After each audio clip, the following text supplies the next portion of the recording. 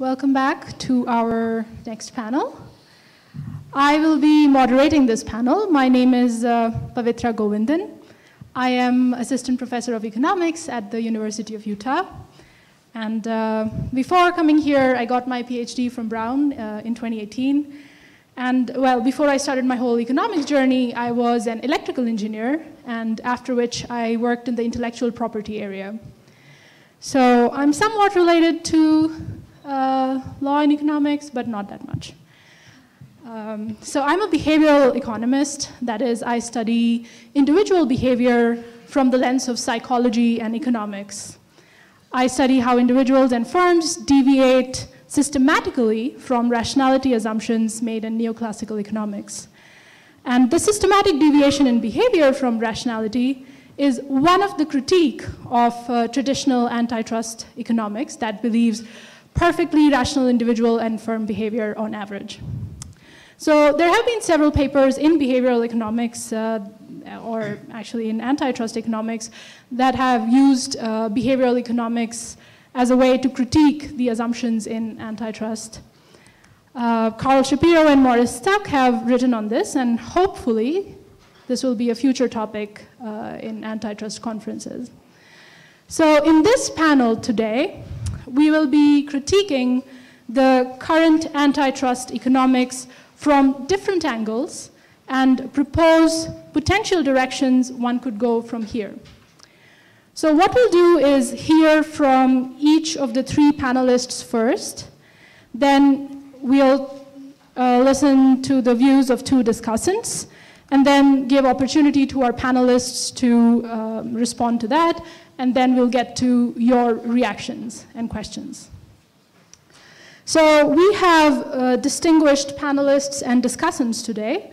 Our first panelist is Professor Marc Glick. He is a professor of economics and an adjunct professor of law at the University of Utah. Professor Glick is a graduate of the New School for Social Research and Columbia University Law School. He practiced antitrust law in both New York and Utah. He's the author of numerous papers on antitrust and law and economics issues. His most recent paper is about how Chicago economics distorts consumer welfare in antitrust. And the next speaker would be Marshall Steinbaum, who graduated from University of Chicago in 2014. And I'm lucky to have him as a colleague at the University of Utah. He studies market power in labor markets and its policy implications. His work has appeared in various journals, including the Journal of Economic Literature, University of Chicago Law Review, Industrial and Labor Relations Review. And our last panelist today will be Marc Jarsulic. He is the Senior Vice President for Economic Policy at American Progress. He has practiced antitrust and securities law at the FTC, Securities and Exchange Commission, and in private practice. Before coming to Washington, he was professor of economics at the University of Notre Dame. He earned an economics PhD at University of Pennsylvania and has a JD from the University of Michigan. So these are our panelists, and we also have two discussants. Our first discussant is Gregory Adams. Greg is vice president in the competition practice at Charles River Associates. He has provided expert analysis and testimony in a wide range of areas, including antitrust, lost profits, and intellectual property. He received his PhD in economics from UC Berkeley. And last but not the least is our second discussant, James Kearl, who is a professor of economics at Brigham Young University. He is also a senior consultant for Charles River Associates.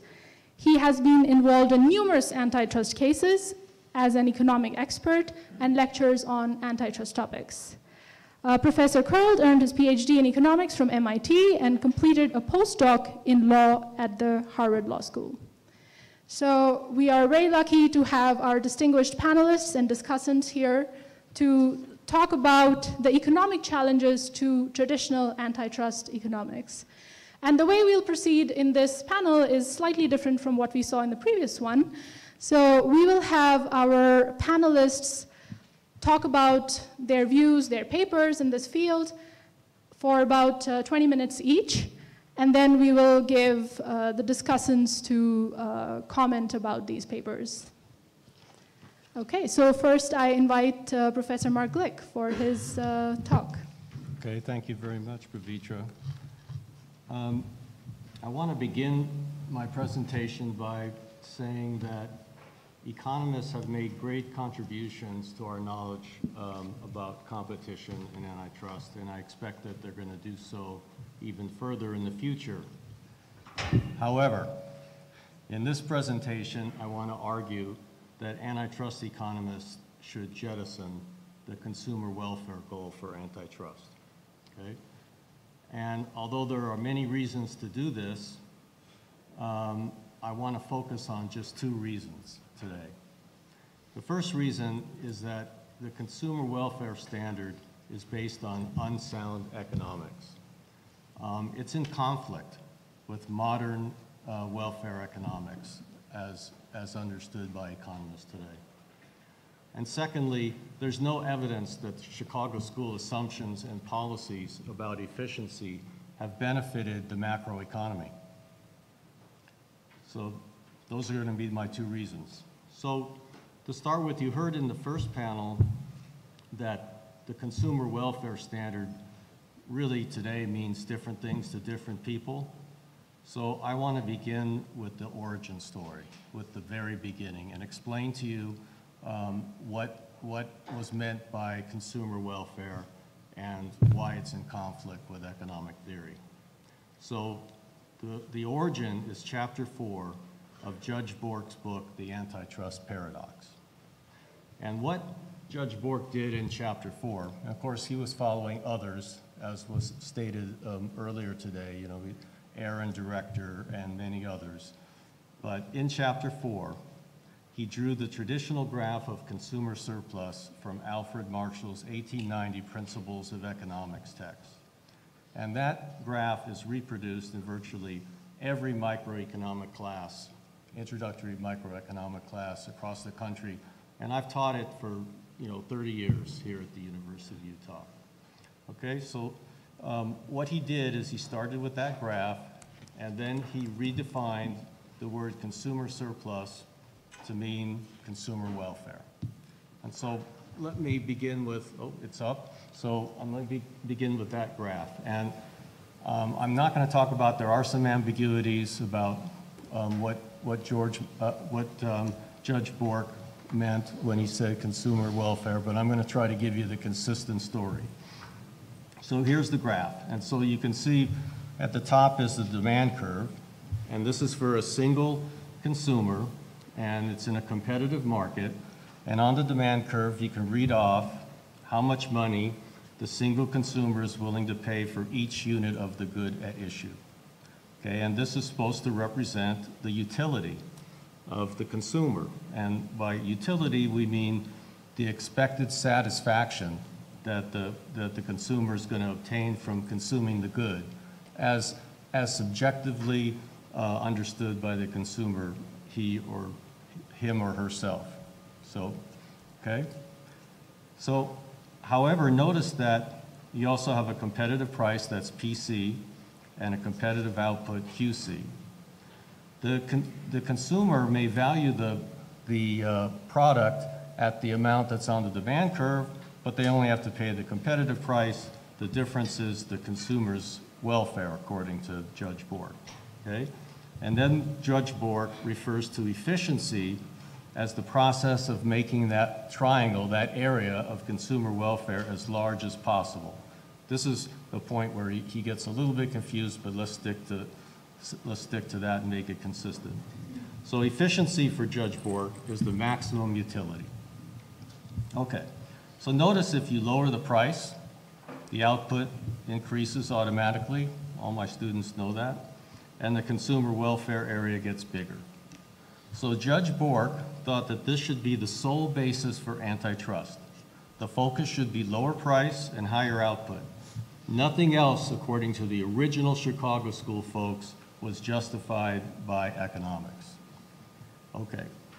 At first glance, this seems like a very powerful argument, because unlike the other traditional goals at the time, like supporting democracy or small business, you don't have to justify the goal any further. For example, take small business. If you say small business, the goal of antitrust is to protect small business, then you have to ask the further question, well, why do we care about small business? But that's not true for lower price and higher output. It's good because it leads to greater consumer welfare. The ethical theory's embedded in the economics. It justifies itself. And in recent articles, this is sort of the critique of the new Brandeis goals. The critique goes something like this.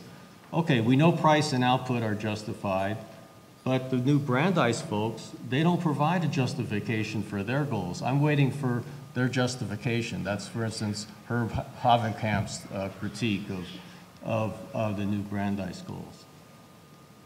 Okay, but there's problems from the start.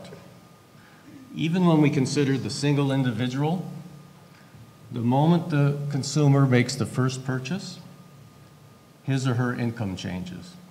And so willingness to pay for the next unit of output is not going to be on the demand curve.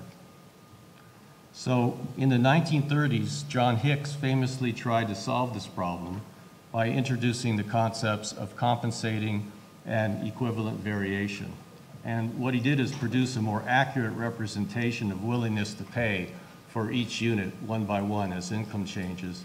And at the same time, he produced the second graph, which is the willingness to accept. So you wind up with two separate graphs, and the Marshallian demand curve, that's this one, is somewhere in between.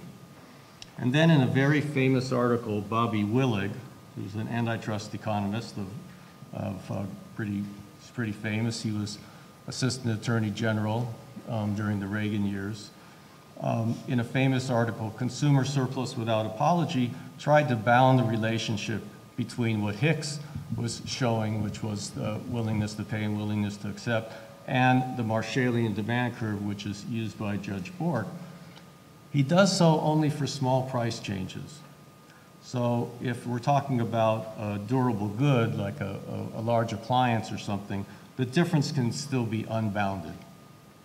Okay, but that's a little beside the point because I want to spot Judge Bork, the individual consumer surplus or the individual consumer welfare graph. And that's because antitrust is really not about the individual. It's about markets and how business strategy impacts markets. The key issue in every antitrust case at the beginning of the case is going to be the definition of the relevant market. And in the Sherman Act itself, it talks about line of commerce, and line of commerce is interpreted as a market. So how do we get from the individual consumer surplus to the market consumer surplus? Okay, so I'm still at the level of like chapter 2 of my microeconomics class. And so what we do is we sum the individual demand curves. And so you'll see here's individual 1, individual 2, and then you sum horizontally and you get the market. So for the first individual at a price of 10, they demand 2 units. The second individual at a price of 10 is 3, and then at the market at $10, there's 5 units of demand. Okay? And you can see this is not drawn very nicely because of my lack of PowerPoint skills, but if you can see that in the last market demand, you can see you still have that triangle, which is the consumer surplus or the consumer welfare. Okay? But is that triangle meaningful in any way is the question at the market level. And the answer is no, because not without a further assumption. And that's because you can't add utility functions. Technically, utility functions are ordinal, this is for the econ folks, and they can't be added together and get anything meaningful. Okay? So we need another assumption. And the only way that we can get market consumer surplus or consumer welfare to have any meaning is to assume that a dollar for each consumer measures the same amount of utility. Or put simply, a dollar is a dollar for everybody. That's the assumption that we need. So here's the problem. We know that's a false assumption. And I'll give you 3 reasons. The first is common sense. $100 to Bill Gates is worth less utility than $100 to somebody who's homeless on State Street, downtown Utah, and is starving. Okay? It's just common sense that there's a difference in utility per dollar. Let me give you a second reason. If a dollar was a dollar to everybody, there can't be risk aversion. Financial theory is built on the assumption that the marginal utility of money declines as wealth increases. So if a dollar were a dollar to everybody, corporations wouldn't have to pay investors more to hold stocks than hold bonds. We know that risk aversion is an observable fact. So a dollar, and so therefore we know, or we can infer that a dollar is not a dollar to everybody. Third, no economist believes a dollar is a dollar to everybody.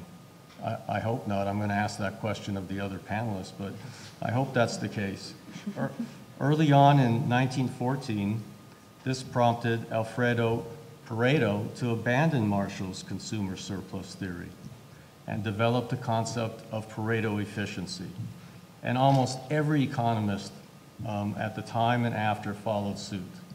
So Pareto argued that the only thing that economists can say about efficiency is that if one person is made better off by a policy and no one is made worse off, then the change is efficient.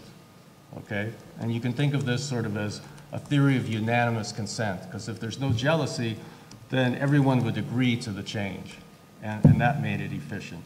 And my reading of modern welfare economics is that this is the only consistent definition of efficiency. And let me read you from a quotation from Angus Deaton, who's one of the world's foremost welfare economists, and he won the Nobel Prize in 2015. I'm still back with Pareto. 2015. And this is a quote from the Handbook of Econometrics. And he says, "There is no valid theoretical or practical reason for ever integrating under a Marshallian demand curve." And put simply, what that means is consumer welfare, the consumer welfare at the market level is not justifiable. Okay. So what this means is that absent untrue assumption, there is no justification for lower prices and higher output. There is no consumer welfare, doesn't give you the justification that Judge Bork wanted. Okay? You can only do this if you make an untrue assumption. If the price change didn't harm anybody else, if there was a benefit because one consumer gets a lower price and nobody else is impacted, okay, then it might be Pareto efficient. But that's not likely to be the case, because when price goes down, output goes up. And when output goes up, usually you need more inputs. And so it's unlikely, at least it's something that we don't know, and it's not the consumer welfare argument.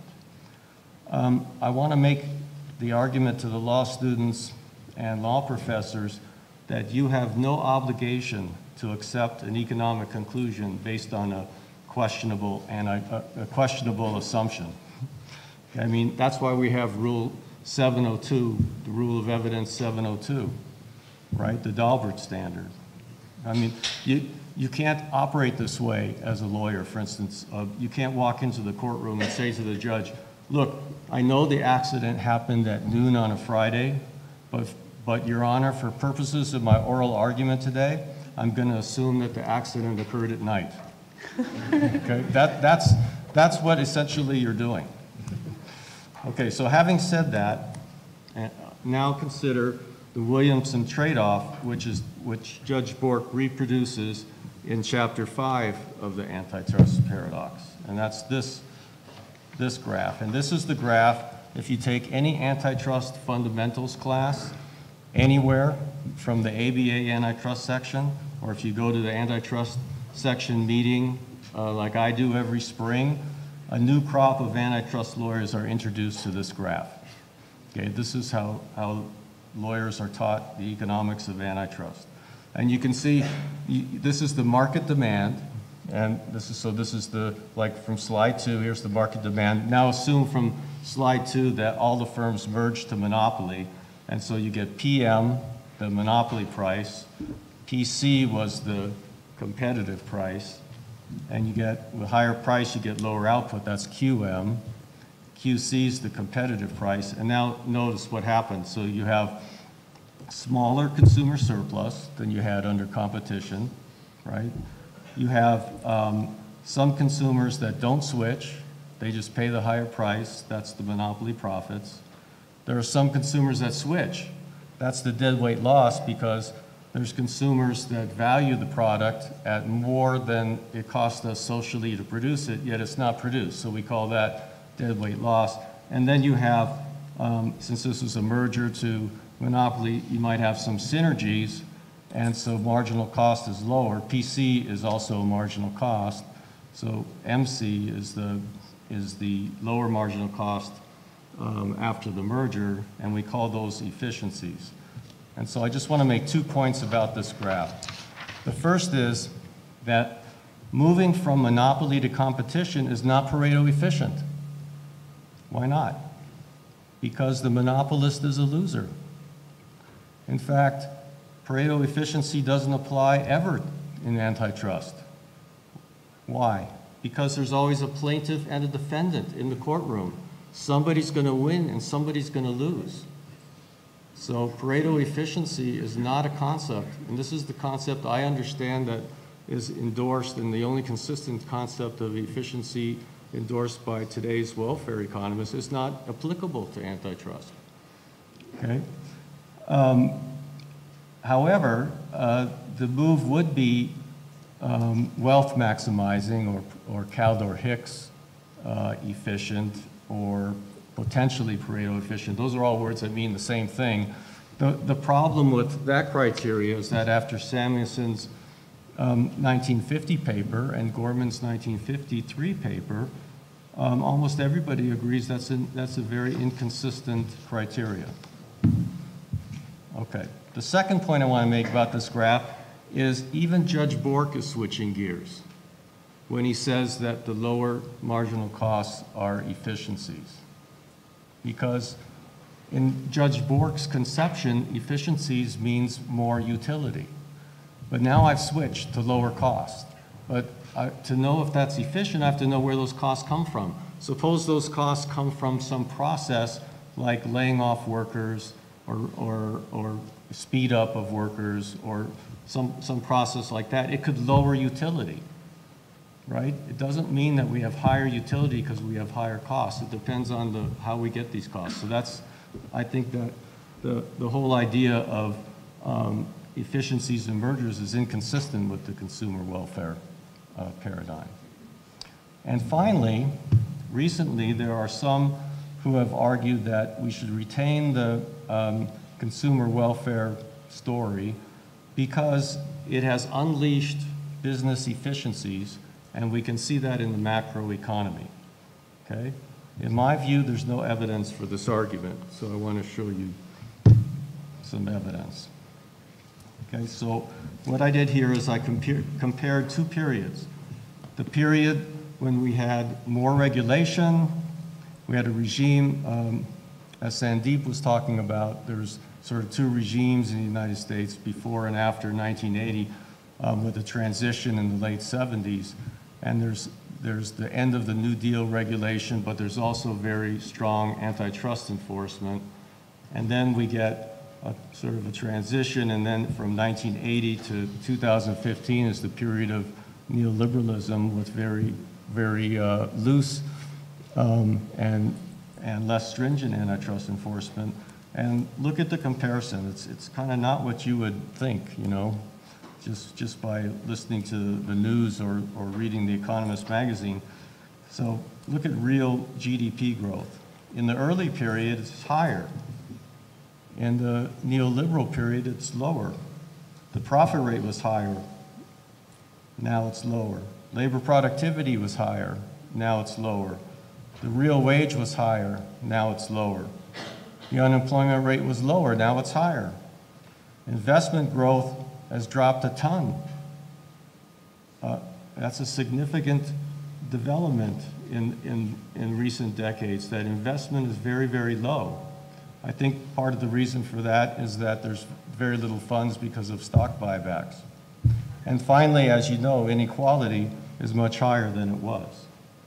So my conclusion is that the consumer welfare standard is based on bad economics. There's no empirical support for it, and it should be abandoned.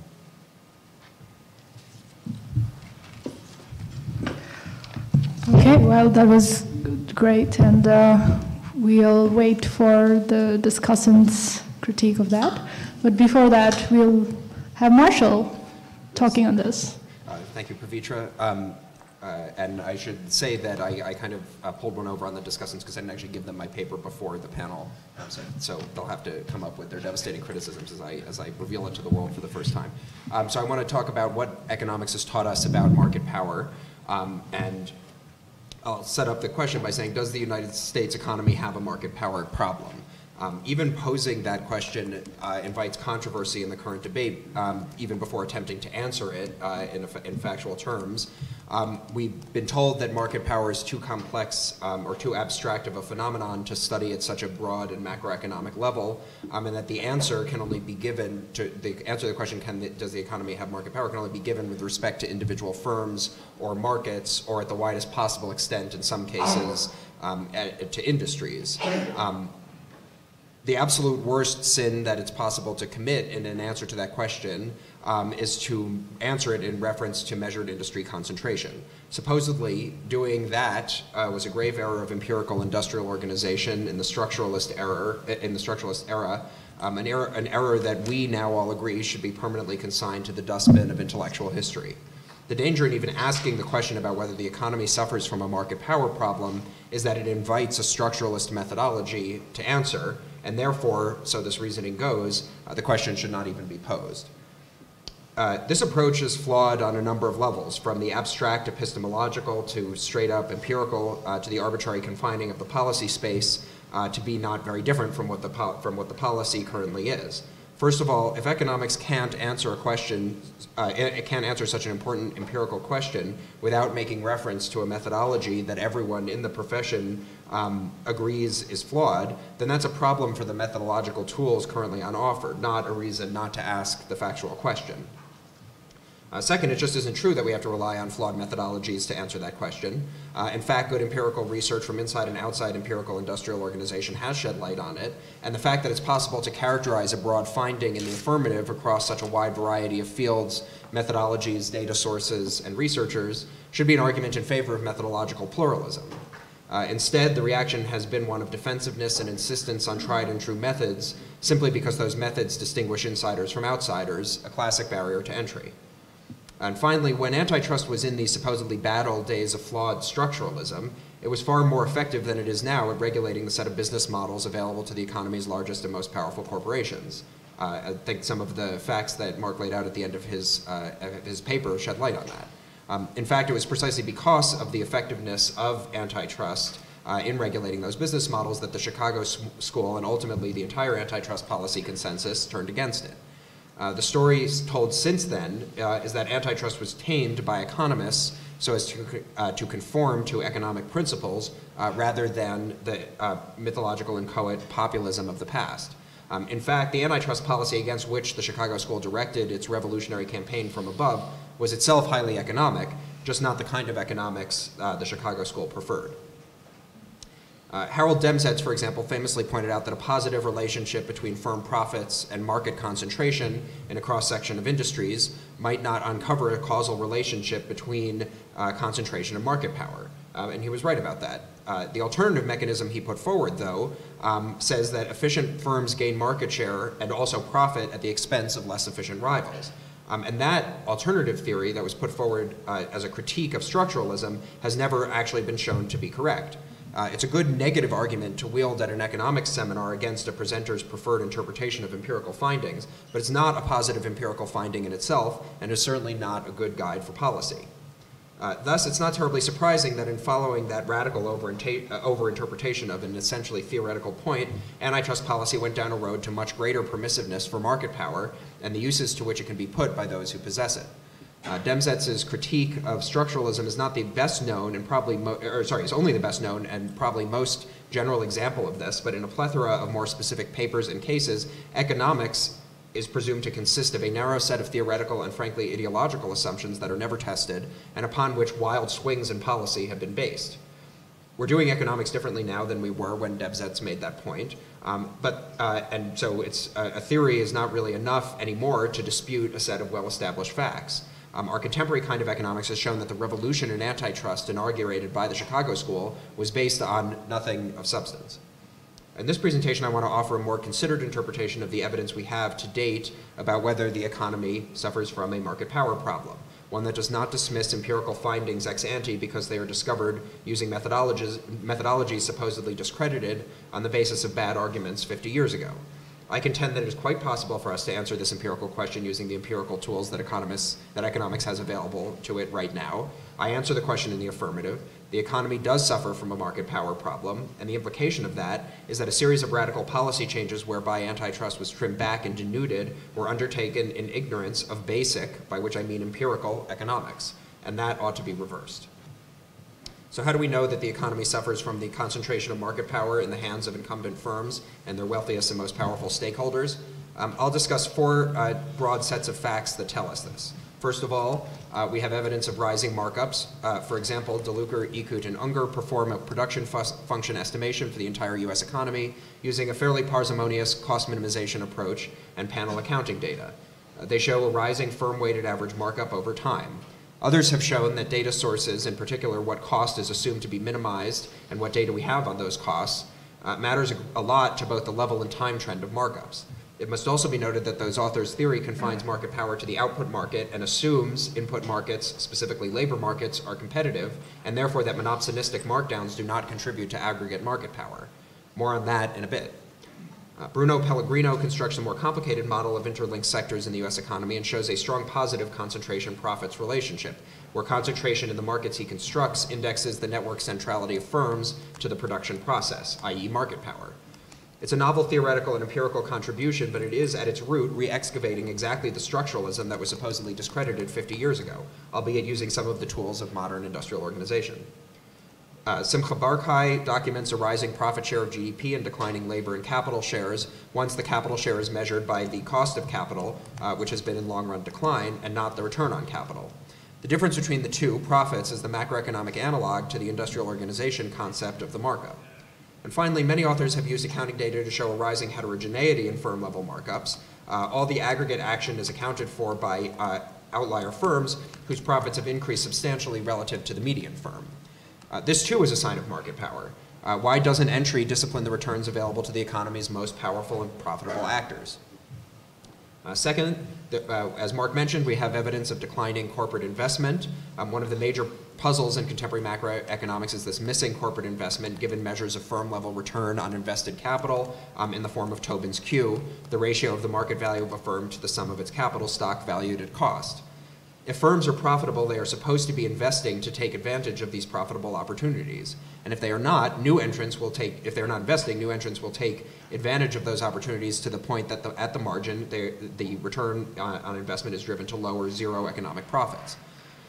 High and rising profits and stock market valuations for the economy's most profitable businesses can't possibly be consistent with antitrust policy success, and yet some economists have tried valiantly to rationalize them. Several authors have sought to explain the concentration of market power with reference to either rising fixed costs of entry, supposedly in the form of the development of software systems for inventory management or marketing, or to the advent of extremely productive super firms who are better able to outcompete their deadwood rivals. Both of these mechanisms are not consistent with the data. The rising fixed cost argument is belied by declining investment, and the super firm argument suggests that the economy should be characterized by greater efficiency and lower, not higher markups, as super firms gain market share.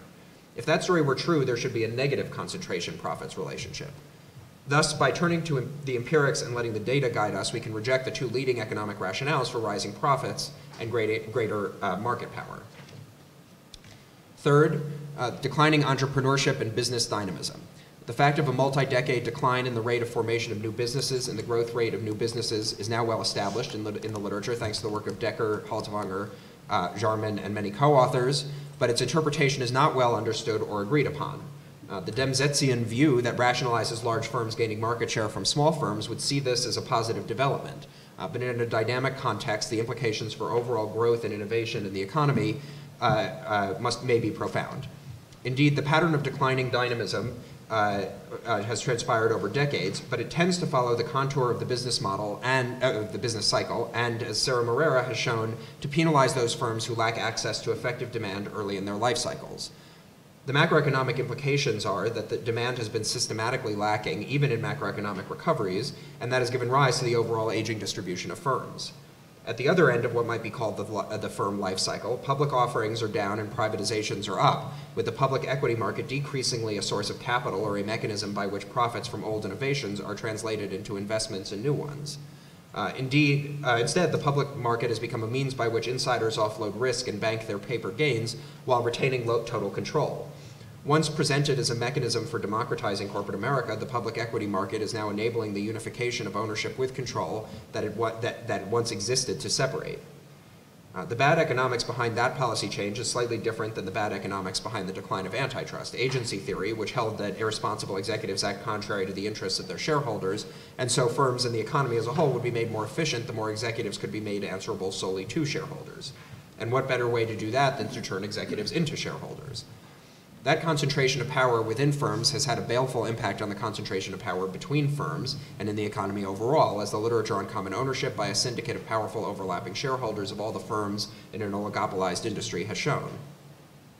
The idea that antitrust might care about the fate of small businesses, entrepreneurs, and their enterprises has been systematically denigrated since the 1970s on the theory that you can read the worthiness of firms right off their size distribution, and a policy that prioritizes entrepreneurship will penalize efficient firms and thus the economy as a whole to prop up inefficient ones. In fact, contemporary antitrust considers consolidation in the retail supply chain, for example, an overt policy success because, so the policy assumes, that generates low prices for consumers on the basis of efficiency in the process of production. The research on declining entrepreneurship, the aging firm distribution, and its relation, if any, to growth and innovation puts the lie to the simplistic and Panglossian theory of which firms fail and which succeed. Suddenly, an antitrust policy that has as its aim to preserve competitive opportunities for small and medium-sized businesses doesn't look so crazy or economically illiterate once you remove the size equals virtue assumption that inherited from Demsetz and his colleagues. But while their philosophy has ruled the day, we've seen the virtual elimination of small business market share in agriculture, in retail, in tech, and in numerous other sectors where consolidation was assumed to be a sign of progress. And finally, monopsony and employer power in labor markets. It's been startling the degree to which the focus in empirical labor economics has shifted from workers and their characteristics to firms and markets when we seek to explain labor market outcomes like rising inequality and wage stagnation. This reflects a critical sea change in the intellectual history of the subdiscipline, which for many years assumed that labor markets are competitive and that workers in them are paid what they are worth. The evidence of rising inter-firm earnings inequality, the growing wedge between measured labor productivity and pay, reduction in job-to-job and geographic mobility of workers, low and possibly falling estimated firm-specific labor supply elasticity of workers, declining frequency of outside job offers, flattening relationship between tenure in a single job and earnings in that job, and the use of outsourcing threats to discipline the wage demands of workers on the job all point to the reality that employers, not workers, set the terms and conditions of work. It's somewhat surprising that the impact of this burgeoning literature has been felt so strongly in antitrust, where other policy levers have historically been considered more relevant to the status and well-being of workers. But I can give some reason why this research has had such purchase in the antitrust debate, because when anyone who doesn't have a lifetime's experience enclosed in the antitrust establishment hears that when companies promise to lay off workers and ship their jobs overseas, that makes their merger more likely to be approved under the consumer welfare standard, pretty much anyone else would find that to be perverse. And notwithstanding a great deal of protest from the insiders, it is in fact the case that antitrust under the consumer welfare standard is hostile to worker bargaining power and seeks to reduce it. For example, in considering the law of vertical restraints in the early 1980s, leading economists inside and outside the antitrust enforcement agencies opined that removing restrictions on the control and direction powerful economic agents could exercise over their dependents was efficiency enhancing by increasing the productivity of those dependents. This formulation presumes that those dependents have outside options to which they could depart if what is really going on is that they are being made to earn less than the value of the stuff they produce. But of course, all the evidence on labor market monopsony shows that not to be the case. And as the legal status of statutory employment has receded and workers are separated legally further and further from the actual bosses who wield power over their terms and conditions of work, the relevance of antitrust policy, the set of policies governing power relations between arm's-length economic entities, becomes more important as labor regulations have failed and been undermined by the growth of the independent contractor classification and the ability of lead firms to segregate lower status workers into subordinate firms. A paper by Nathan Wilmers, for example, found that where suppliers are more exclusively dependent on a single buyer, the buyer is able to dictate price reductions that are passed along to workers in the form of lower pay. So, to sum up, a great deal of evidence in support of the proposition that market power is endemic to the economy and the weakening of antitrust under the consumer welfare standard is significantly responsible for that. I want to close by returning to the methodological question. Is everything I've just finished discussing tainted by its association with methods that empirical industrial organization wisely gave up 50 years ago? The answer is quite obviously not. What it does reflect is that as empirical methods have sharpened in much more recent time, received wisdom about a perfectly competitive economy doling out to each factor and each worker exactly what he or she is worth have increasingly come under stress. The burgeoning literature on the economy's market power problem reflects methodological advances, not retrogression. But those who make their specialty in industrial organization feel themselves and their received wisdom to be under threat by the rising tide of empiricism that calls into question their received wisdom. So they dismiss all of this as redoing a methodology they discarded decades ago. It's not the most attractive look, and it also denies the role economists played in antitrust retreat and the consequent construction of the contemporary economy along lines that starkly reveal its absence. Antitrust policy has swung wildly in the past in response to changing economic methodologies and the changing standard assumptions about how the economy works. We now know those assumptions were false, and what preceded them was much closer to the mark. It's no surprise that this sea change in policy coincided with a sea change in methodology. Now that empiricism is once again in the ascendance and we can recognize that what happened in the Chicago Revolution was a move from theory directly to policy without stopping to check whether the theory was actually true, it's time to take a broad reconsideration of the antitrust policy landscape inherited from the prior generation. This is a lesson for policymakers, lawyers, judges, and practitioners, but as far as I'm concerned, it's foremost a lesson for economists. Thank you, Marshall. Let's have Marc Jarsulic present now.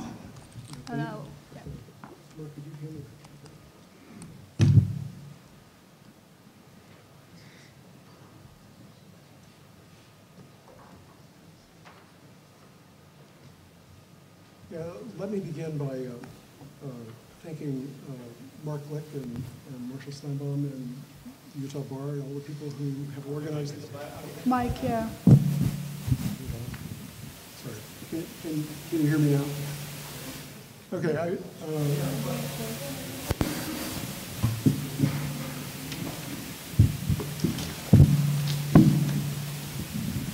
okay. I want to begin by thanking Marc and Marshall and the Utah Bar for organizing this conference. It's really been a superb experience being here. And what I'd like to do in the next few minutes is just walk through some of the highlights of the paper of this title, that is Antitrust Enforcement for the 21st Century, and illustrate some of the major points from that paper. The paper tries to make four main points, which I think are reasonably well established by data. The first is that there's really good empirical evidence that many publicly traded non-financial corporations are earning super competitive rents on a regular basis, and that the ability of corporations to earn rents has risen since the 80s. Second point is that this observation implies the existence of persistent barriers to entry, which means that there is lost efficiency and some substantial redistribution of income compared to a competitive outcome. The third point is that these barriers to entry, aside from existing because firms have exclusive access to superior technology, these barriers also tend to arise from a multiplicity of sources, ranging from control of protected intellectual property, to network externalities, to the strategic use of mergers and acquisitions. And then as a consequence, it seems very unlikely that some single remedy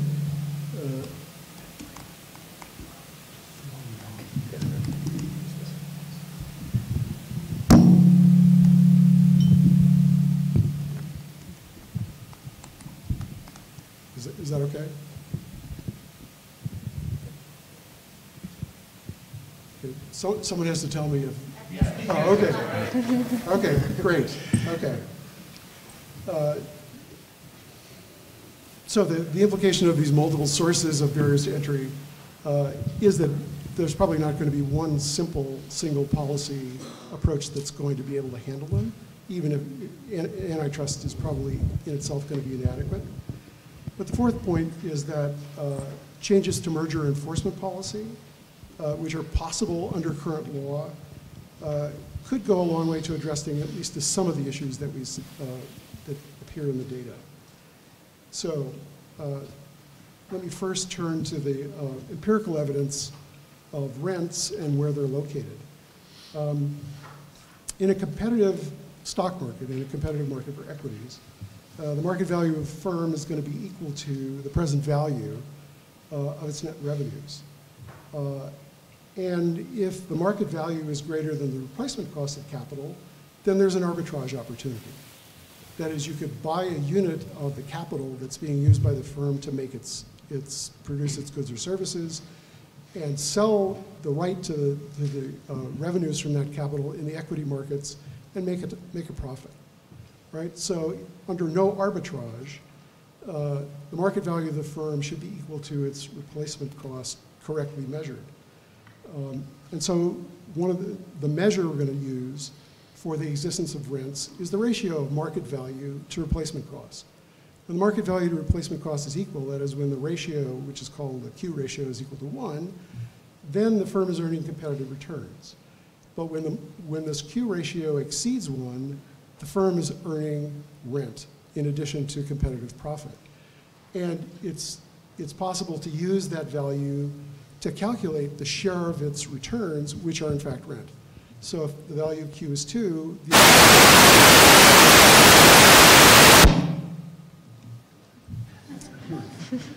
you can't say that. Whatever it is you were going to say, you can't say that. half the net revenue is composed of rent. If the Q value is 3, 2/3 of the net revenue is composed of rent. So let's turn to illustrations of some of the empirical evidence. In order to look at this problem, I had the good fortune to convince a couple of financial economists who did a very careful study as part of a very careful study, measured Q values for individual firms, the entire set of individual firms in the CompuStat database for a 40-year period, from 1975 to 2015. And when you look at those data, which is a near census of non-financial corporations that are publicly traded, one of the remarkable things that you see is that from the 70s through the contemporary period, there's a very large rise above the value of 1, both of average Q for all the firms that are in that database, and in the 90th percentile value, right? So by 2015, although there are fluctuations over time, the average value approximates 2. The 90th percentile value is something between 2 and 3. So it looks from these data that the ability of firms to gain rent is actually quite strong, quite persistent, and has risen over time. Now, it might be the case that or it could be argued that these kinds of values are transient, that firms achieve them for some short period of time, but then they're competed away. And so one of the things we did was look at these data and calculate the likelihood that a firm that has a value of Q greater than 1 in year 1 has a Q value greater than 1 in year 2. That is the transition probability. We were looking at transition probabilities. And you see from this graph that the transition probability, or the probability of staying with a Q value greater than 1 has risen from about 10% in the 70s to something like 30% in the contemporary period. So not only have the average values been rising, the ability of firms to maintain them over time has risen as well.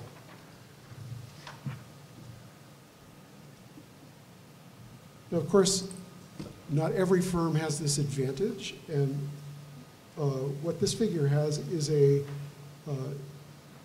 distribution of 5-year averages of Q values by value for 2 periods, that is from 81 to 85 and 2011 to 2015.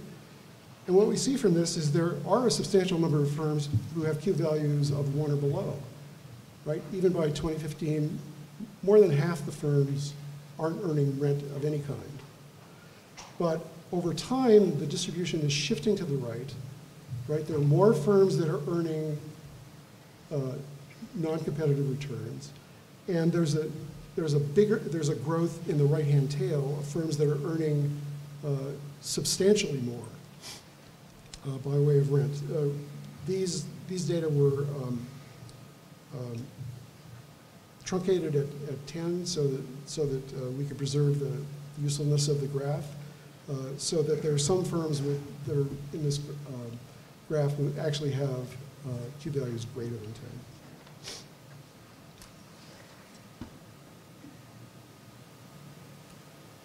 We also took a look at the distribution among large firms across industries to identify industries where rents are particularly high. And so this graph is by industry on the horizontal axis, and then within each industry, look at average values, average Q values for 5-year intervals for the firms in those industries. And you'll see that as we've arranged it, the high Q value industries are toward the bottom. So particularly healthcare, information technology, communication services witness the highest average Q values for these periods. But it's not exclusively confined to those, right? In those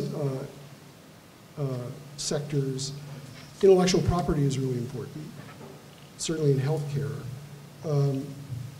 Certainly in information technology, very important.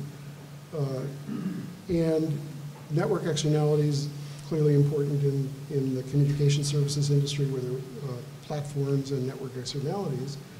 But there are other sectors of the economy where there are persistent high Q values for these large firms. For example, consumer discretionary, consumer staples. Consumer staples would be firms like P&G, Philip Morris. Consumer discretionary would be things like Starbucks. One of the things that we see from these data is that some of the firms where people would expect rents to be accruing aren't really experiencing them. So if you look toward the top of this list, where energy firms are located, most of those firms don't appear to be accumulating lots of rent by this standard. And so firms like Exxon, which are kind of bet noir of some people, aren't implicated by these data. And as I was looking through some of these data before coming here, it's also the case that by this standard, the airline industry is not accumulating significant rent.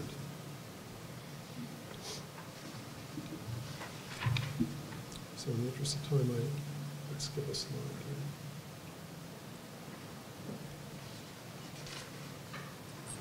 So I think that it's important to recognize that if you accept this as significant evidence of functional barriers to industry which allow firms to accumulate rent, that the consequences are pretty significant. One, these rents can in fact shift income in a major way. A kind of back of the envelope calculation here, I took the average Q value for non-financial corporations and assumed that it applied not only to the firms that are publicly traded, but to the non-traded firms, and looked at what that implied for for the actual aggregate value of profits that are rent. And so for 2015, using that calculation, the annual rent accumulation of non-financial corporations would be $600 billion a year. So it's significant. It's not all of profits, but it's certainly a major upward transfer. I think the second implication of this evidence is there has to be, on a kind of fundamental level, a real decline in dynamic efficiency in the economy.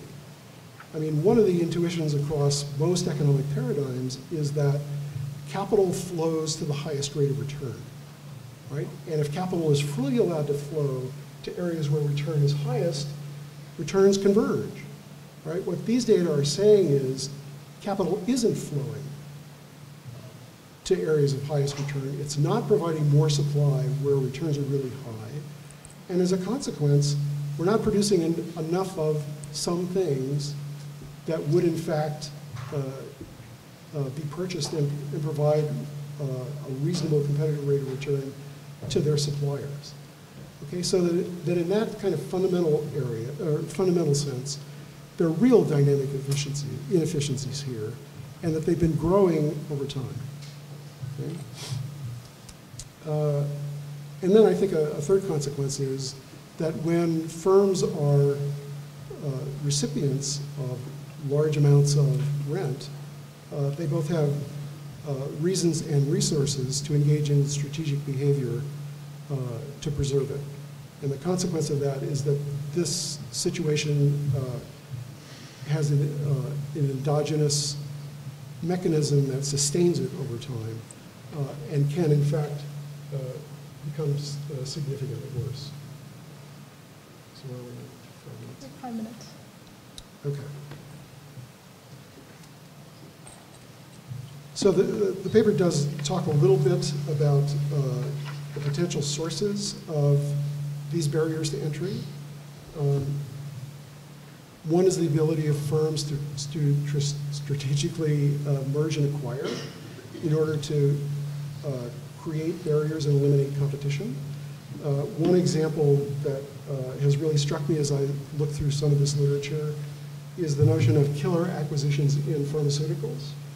Right, pharmaceutical companies are already granted intellectual property protection for the things that they invent and they produce. But the evidence from this paper by, I think, Kathleen Cunningham at Stanford is that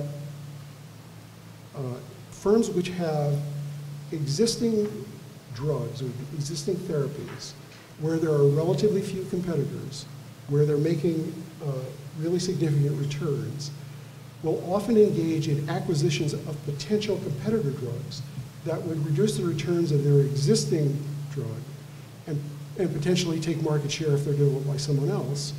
And once they acquire those drugs, the probability that those drugs will go through the subsequent stages of development that are required to bring them to the public declines dramatically. Okay? So that's it's pretty clear that you can use M&A strategically in that way. And there are other examples. I think people here have talked about Facebook's acquisitions. Intellectual property in itself, of course, is a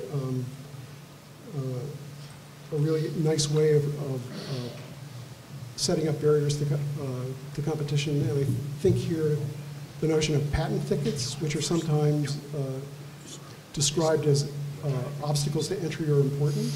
In high-tech manufacturing and in other areas, if you want to start producing a product, you often have to confront the fact that many of the components that you are working on or you want to work with already have some sort of intellectual property component that's owned by someone else. If you're going to maneuver your way through that ownership maze, the only way that you're going to do it successfully is if you yourself have a portfolio of patents that you can use as a negotiating tool with the people who have the patents that you need to access, if in fact you're going to enter. And so there have been some really nice statistical studies to show that when these patent thickets exist, the entry of people without them is slender and declines as the thickets get bigger. And I think a third barrier is created especially in digital industries by differential access to data. And I think the work of Posner and Weil, and this is very interesting because what they suggest is that in an area where, say in online advertising technology, where access to data is crucial, firms that have successful siren servers, like the Google search engine or Facebook's communication platform, have an enormous volume of data that allows them to understand consumer behavior in ways that people who don't have access to their siren server do. And the fact that they have this massive inflow of data allows them to engage in a kind of machine learning by doing, which gives them over time increasing advantages because they understand that data in ways that other people don't even know exist, right? So their access to machine learning, artificial intelligence, gives them a kind of increasing returns to data, makes it very, very difficult for people to enter. So I think those are just some examples of the wide variety of barriers to entry that are supporting some of the rent data that we see and present real challenges for competition policy. So let me just suggest in conclusion that while it is the case that there's no one-size-all fits all solution to this, it is pretty clear from the examples of, say, killer acquisitions or Facebook applications that the antitrust authorities are easily able to miss significant acquisitions that foreclose potential competition. And therefore, for firms that can be identified as already having significant barriers to entry that are generating significant rents, and we could use a measure like their Q value to do this, I think it would make sense for the authorities, which they could do under existing law, to change their status or to change their stance towards acquisitions and mergers by these companies and to say, we're going to presume that any acquisition by you is probably going to increase the barrier to entry which you already enjoy or support it over time. And therefore, we're going to allow that merger only on clear and convincing evidence provided that it's not going to cause some sort of harm. Secondly, that under those conditions, any merger that's approved should be subject to significant review for a reasonable period of time. And when there is evidence that there has been either a support for barrier to entry or some other kind of harm, that the approving agency should go for rescission as soon as they make that determination. So, and I believe that under Section 7 of the Clayton Act, that the power to do all those things already exists. So, in conclusion, I think there's really sound evidence that there are significant barriers to entry that are allowing large numbers of corporations to earn rent. The sources are varied, but at least one step forward would be to change the way that we enforce merger policy. Thanks. Thank you, Marc. I think these were some really good talks. And now I invite our discussants, Jim and Greg, to comment or critique these presentations. When I was growing up, there was a very popular cartoon in the newspapers. Walt Kelly's Pogo, that famously said, "We have seen the enemy and he is us." This is in the middle of the Vietnam War. So I'm going to paraphrase this. We have met the enemy, sorry, and he is us. We have met the enemy and he is me. I had the disadvantage of being both from BYU and a neoclassical economist at the University of Utah. Second thing I want to note is I'd not had the privilege of meeting Marshall before, but I, many years ago, attended a seminar in which Franco Modigliani was speaking, who spoke famously fast, and Bob Solo was a panelist with him, and Solo said that he didn't want equal time, he wanted equal words. Now, I have two trivial points to begin with about labeling. I understand why labeling occurs. It's a shorthand for lots of things. I just think we have to be careful about the labeling here, and then I'll move to some more substantive things. As a first point, what Bork calls the consumer welfare standard isn't what an economist would think of as a consumer welfare standard. Bork wasn't a particularly good economist. He didn't distinguish between consumer surplus and producer surplus, and his standard is what economists would term total surplus or net social welfare. That he happened to have labeled it consumer welfare doesn't make it so. This is demonstrably not the standard in the courts, which, if it were mapped into economic jargon, would be consumer surplus. So it's misleading to think of Bork's labeling of what is clearly not consumer welfare standard to be the consumer welfare standard that at least the courts use. And I think most economists of the neoclassical persuasion use. In this regard, there's been a long back and forth between economists and policymakers about whether efficiencies is captured in the second of Marc's diagrams, the Williamson diagram. For example, whether an increase in producer surplus should be able to offset a loss in consumer surplus. And I think that's been rejected for the most part by the courts and by the enforcement agencies. And efficiencies only matter if they're sufficiently large that there's no net loss in consumer welfare or consumer surplus. In this regard, Kearl Shapiro and Joe Farrell in a 1990 article, and again in a 2000 article that reprises it, elucidate what they call the no synergies theorem, which says roughly that the only kinds of efficiencies that might make a merger acceptable are those tied to synergies, not scale economies. Put differently, they show that in a Cournot model, the scale efficiencies have to be improbably large to lead to a reduction in output and an increase in price. Not to lead, I'm sorry, to a reduction in output and increase in price. I'll return to mergers later. In the end, the standard, again in economic terms, is pretty straightforward. An action is bad if it increases or would likely increase prices that consumers pay, which since demand curves slope downward is sometimes put forward in the positive as an action is good if it reduces prices and increases the quantity or quality of the goods that consumers get. My second somewhat trivial point is that labeling this as Chicago School is highly misleading. I understand why I came out of Chicago and I understand why that label got attached to it. But the big players in antitrust enforcement, DOJ staff and assistant attorneys general for antitrust, are predominantly MIT, Berkeley, Stanford, Princeton, and Harvard trained. Kearl Shapiro, MIT, Michael Winston, MIT, Steve Solop, MIT, Jean Tirole, MIT, Fiona Scott Morton, MIT, Dan Rudenfeld, MIT, and Joe Farrell, Oxford. A set of names I pulled up off the top of my head as I'm thinking about sort of who plays a big role here. Among the leaders of the so-called Chicago School is Dennis Carlton, also from MIT, hardly the Chicago School. So I don't think the Chicago School label is particularly useful anymore, although it may have once been as a way of thinking about the origin. To more substantive matters.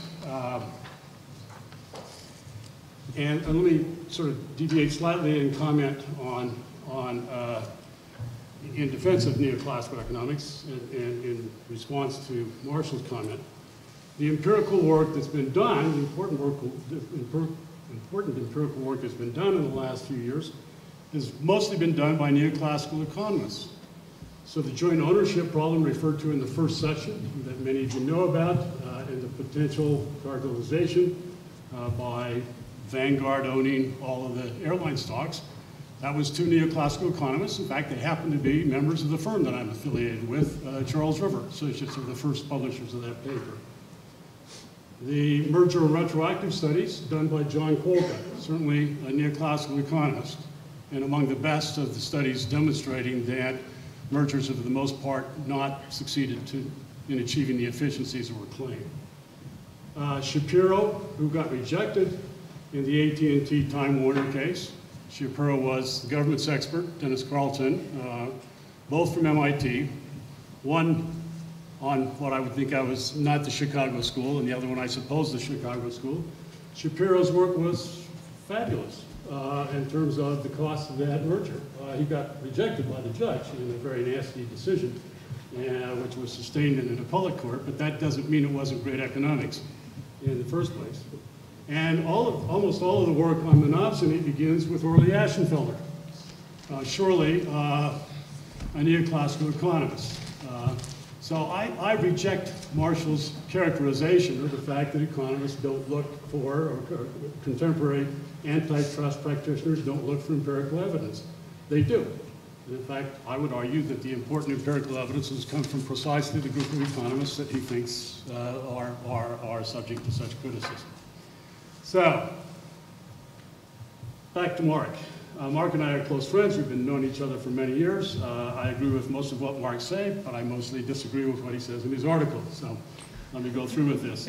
In his article, he has a long section on you can't go from ordinal to cardinal. That's just not true. Maximizing consumers do it all the time. The ratio of marginal utilities, what we might call a marginal rate of substitution of A for B, is equal to the price ratios. So relative price ratios are a cardinal outcome of an ordering that consumers had. The Vickrey-Clark-Rose mechanism and generalized second highest bidder pays auctions require truthful revelation of willingness to pay, and the billions that big tech companies have made are a testament to the fact that ordinal gets mapped into cardinal in a very big way, leading to billions and billions of dollars. Periodic pricing regressions, a standard in most analysis, map in the same way. Discrete choice models, particularly mixed logit, nested logit, generalized extreme value function models. McFadden and later Train show that, quote, any true choice model can be approximated to any degree of accuracy by a mixed logit. Conjoint analysis and surveys, max diff surveys and analysis with the market price option as numeraire. In the second Apple-Samsung trial, my use of max diff, which was the first time it had been used in federal courts, survived a rigorous challenge before Judge Lucy Coe, not exactly a violet in the patch. All right, next, there are two theoretically correct welfare measures of consuming gain and loss that do not have the problems that Marc suggests, compensating variation and equivalent variation. The problem, of course, with ordinary demand curves is that willingness to pay is affected by income. Here, Marc and I agree. And in a market, demanders have very different incomes. Even so, Robbie Willig's Consumer Surplus Without Apology shows that consumer surplus is in most cases close enough. He also provides estimable bounds on errors in using consumer surplus to estimate the theoretically correct surplus measures that are generally smaller than the errors in estimating the demand curve itself. Willig concludes, at the level of the individual consumer, cost-benefit welfare analysis can be formed rigorously and unapologetically by means of consumer surplus. Willig's bounds, I still parenthetically, depend upon the income elasticity of demand in the region of the price change and the fraction of a person's income spent on the good. So you can decide whether you should use it or not, because he gives you this test for whether or not it's a reliable measure. Marty Weitzman, consumer surplus is an exact approximation when prices are appropriately deflated in the QJE 1988.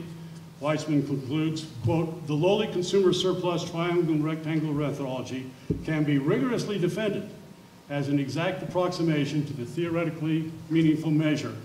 By that he meant compensating or equivalent variation, as long as prices are appropriately deflated.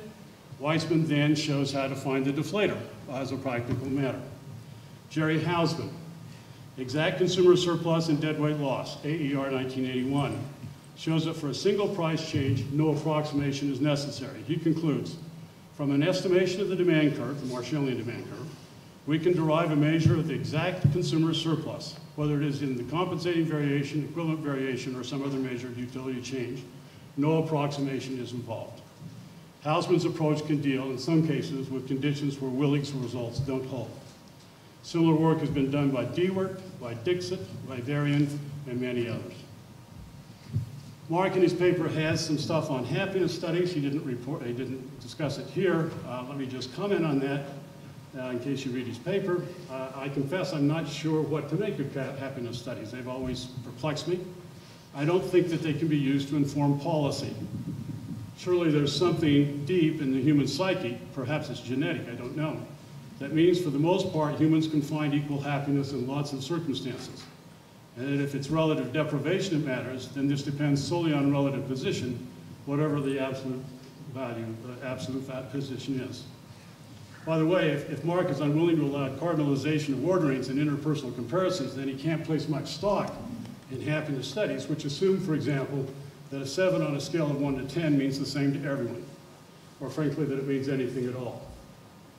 Next, the Pareto criteria is too rigid, and in a way that I'm sure most people in this conference would find highly objectionable, in that it essentially enshrines the status quo, whatever the status quo happens to be. It's well known, for example, that free trade creates winners and losers. It's equally well known that tariffs create winners and losers. So suppose that the initial state of the world was free trade. With the Pareto criteria, one could never move away from free trade. Or conversely, if the initial state of the world was smooth-belly tariffs, with the Pareto criteria, one could never move away from tariffs. That's just too strong of a condition for doing policy analysis. And I think we can, Marc, appeal to your intuition and common sense, so I'm going to. Suppose I had a policy change that would increase the income by $1 for 1 million households, but reduce by $1 the household income of one household. Pareto would say no. Any sensible balancing would say yes to that policy. Next, antitrust law shouldn't be expected to solve all problems. It's not a Swiss Army knife, as others have noted. Consider the problem of increasing concentration. It is a puzzle. I think the evidence is there, and I agree. But there are two possibilities. One is more concentrated is evidence that markets are less competitive. Alternatively, more concentrated is evidence that firms are more efficient because of scale, scope, or network effects. We need to do the empirical work to tease out those two options. I don't think it's been well done, and I don't think it can be done globally, so I'm not particularly keen about the macro view of this matter, because I do believe that this is market by market. Then it's unlikely to be the same answer in every market one looks at. But if we agree that it exists, that is market concentration exists and is bad, the question still remains, is it best solved by regulation or by traditional, or by competition? Put somewhat differently, what is the specific regulation that presenters have in mind, for example, to deal with Facebook or Google? It's unclear to me, and I've read a fair amount in the area and listened to the concert here, or the comments here. My concerns are that if you limit firm growth as a method for competing with rivals, you make more important competition through political influence, using the political process to erect barriers to entry or raising rivals' costs, and then the associated rent seeking, which has an uncertain outcome that in the end may lead to increased concentration by politically favored firms. Next, if you make antitrust more political, it's not clear that you get more democratic outcomes. The neo-Brandeisian approach makes rent creation and rent seeking more profitable, at least for me. That is, it makes the assertion of political power more important. Brandeis had a particularly skeptical view of consumers, by the way. He called them, quote, servile, self-indulgent, indolent, and ignorant.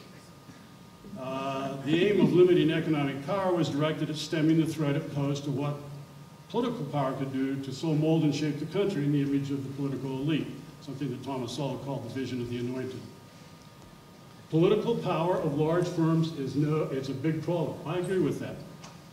But the question is, can antitrust solve that problem? Or is, more particularly put, is it the best device for solving that problem of undue political power?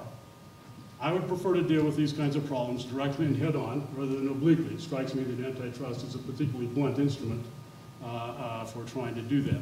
Campaign finance reform, broader transparency, broader legal definitions of corruption, disclosure of who pays for political ads, the right to become invisible, as the Europeans have now pursued.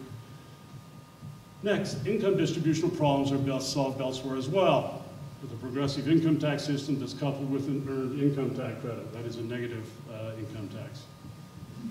Data privacy and ownership problems are best solved elsewhere, with rules that, for example, require big tech to purge histories and to be transparent in their disclosure about what kind of evidence they're collecting and selling and who they're selling it to. And in my view, finally, employment opportunities are best handled elsewhere as well. We need, I believe, a low implementation cost standard criteria, one that ensures consumers benefit and doesn't punish a firm merely because it becomes large and successful or so-called powerful. In my view, the consumer welfare standard does that. It has a very simple test. Are prices likely to be lower, and is quantity likely to be higher, or is quality likely to improve? My time is up. So let me give two final notions here. In my view, and I think I share this with most of the, quote, neoclassical group, merger policy is far too lenient, and with regard to scale economies, scope economies, and synergy and network effects, let the market prove it. Just say no. And because if they're there, firms will grow organically in response to the economies that are present in whatever technologies are available. By the way, I'm less sanguine, or not less sanguine, I'm more skeptical about the whole notion of network externalities. It is true that if you just look at network externalities, firms are going to be larger. But that doesn't mean it undermines competition, because consumers can often participate in multiple networks at the same time, which tends to be overlooked in the people who make these arguments. So, for example, credit card networks are large, but I have in my pocket 3 different kinds of credit card. I have a Discover, a Visa, and a MasterCard, and I can switch between networks just like that. Similarly, Facebook is a large network, but you could have, there's no reason why people who are half my age who like these things, a third of my age who like these things, okay? There's no reason why they can't be in multiple networks at the same time. You can switch between them. So network externality shouldn't be thought as a way of determining a single large firm in the net. I think the courts ought to take more seriously a problem in modern tech, not a problem, but an aspect of modern technologies, which is things that are complements can quickly become substitutes. For example, I think everybody in this room, I suppose, agrees, and I do, that allowing Facebook to buy Instagram was a mistake. I assume that the argument was sort of, it's a complement, it's not a substitute, but it's clearly a substitute today. It didn't take very long for it to become a substitute, and that's true about lots of modern high tech, all right? Is that what is a complement can quickly morph into a substitute, and therefore we had to be very skeptical about mergers that bring complements into the. Final thing I'll say is it's because I was involved in a case that just settled. The Trinco needs to be overturned. And the 10th Circuit, which is actually Justice Gorsuch's decision in Novell versus Microsoft, which is sort of Trinco on steroids, needs to be overturned as well. The profit sacrifice test, which is nonsense. It is not a legitimate economic test.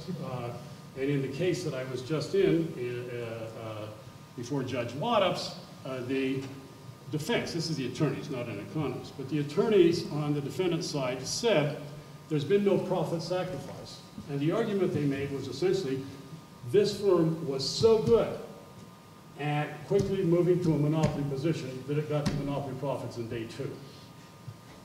And as a consequence, no profit sacrifice, and therefore perfectly legal under Judge Dvorsh's standard. This is wrong, all right? It's pretty clear that, at least in my view, that the defendant in the case had taken unilateral actions that harmed competition in a substantial degree. Jim, you need to tell us what you really think. Well, thank you, everyone. And like others, I want to thank the University of Utah and, for organizing this conference, but I also want to thank the out-of-town participants for coming in. As someone mentioned this morning, it's nice to get out of Washington and in the fresh, clean mountain air where you can say what you think, but it's also great for us who live out here in the fresh, clean mountain air to have people, from other areas come in and us not have to get on an airplane to experience this. So thanks a lot for making the trip. A little bit about myself. I'm not an academic, so I'll give you a little, and you'll see that in some of my comments here, a little bit of a different take. I work in private practice. I'm a consulting economist. So I do a lot of antitrust in the trenches, so to speak. I'm working with clients who are involved in antitrust litigation or regulatory enforcement actions, often Hart-Scott merger review. I work in a small firm here in Salt Lake. I'm very fortunate to work with 2 excellent academics, Marc and Jim, and I am going to play the role today that I play in the office pretty much every day, which is peacemaker between the 2 of them. But in all seriousness, Marc's comment about the goals of antitrust, I'm not quite sure what Marc's position is, and I've avoided questioning him on this in the office so I could do it here, but as to whether he believes that the goals of antitrust should not include lower prices, or consumer prices should not be a goal of antitrust at all, or consumer prices shouldn't be the only goal of antitrust. I believe consumer prices are something that should be a goal of antitrust, but I think I've come around to the view that they probably shouldn't be the only goal. I think this morning Dean Barker mentioned the phrase, asked the question of the panelists, do you think we're doing the wrong thing versus not doing the right thing correctly? I think that's a great way to put it, but not necessarily, maybe it's a bit of a false dichotomy because I think we all agree we're not doing the right thing correctly to the degree we think looking at consumer prices is the right thing. But we could be not doing the right thing correctly while at the same time not doing all the right things. In other words, we're not doing a good job of antitrust enforcement in looking at consumer prices, but maybe we should look at some other things as well. As Jim mentioned, he says antitrust is not a Swiss Army knife, and I think that used to be my view. People would mention things like inequality, et cetera, and I'd say, well, that's great, that's important, but that's not antitrust. And I think I've come around to the view, well, why not? I think of it when I teach industrial organization, I tell my students, well, what is it? Or when people ask me in the elevator, what's antitrust? I say, well, it's structure, conduct, performance. And not to go back to a discredited methodology and just looking at concentration as a measure of market power. But what we generally care about in industrial organization and antitrust is the structure of markets, and the conduct within those markets affects performance of those markets. And typically we think of performance as consumer prices. That's what we've come to. But I think it's clear that people care about things other than just consumer prices. I'm not sure how I feel about the happiness literature, but I think just in general we'd all agree there's things important in life other than low consumer prices. And to the degree we think that the structure and conduct in markets affects some of those other things, then why isn't it antitrust? So at least in principle, I think I agree that we should be looking at things other than consumer prices, although I don't think I would go so far as to say we shouldn't look at consumer prices at all. I think the empirical evidence is, yeah, people like low prices. Everything else equal, that's good. Now in practice, and as I said, I'm a practicing economist, consumer prices are an easy thing to look at. Professor Wu said this morning, the things you really care about most are hard to measure. And that's right. And prices are pretty easy to measure. It's a joke I tell my students sometime when I'm teaching. A person comes out of a bar late at night, notices someone stumbling around under a light post, obviously inebriated, looking on the ground. He says, "Can I help you?" The guy says, "Yeah, I dropped my keys and I can't find them." So this good Samaritan helps him look around for a while, and he can't see the keys either, and where could they be? He says, "Well, let's figure this out. Tell me exactly where you were standing when you dropped them." And the drunk says, "I was standing down in that dark alley over there." And he said, "Well, why are you looking here?" He said, "Because the light's better." And that's sort of what we do, and maybe that's sort of what we do in antitrust. We look at price effects. Why? Is that what we really care about? Well, maybe, but maybe it's just also the light's better there. That's something we can measure.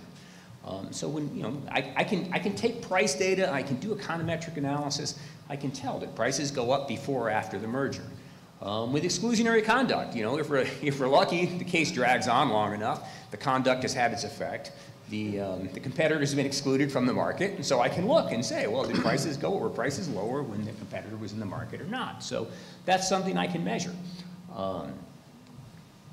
I'm not quite sure how I would go about measuring some of the other effects. So if someone asked me, here's a merger, what's its effect going to be on inequality? I don't have tools for that. And maybe that's a research agenda. Maybe we need tools for that. But I don't know what they are right now. I also don't know how to do the balancing. Tell me what if a merger is going to lead to lower prices, but also increase, say, inequality or have concentrated adverse employment effects? How do you balance those two? And as a challenge to Marc, if we think that it's hard to do interpersonal comparisons of utility and a dollar gain to one person versus a dollar loss to another person, how do I compare those?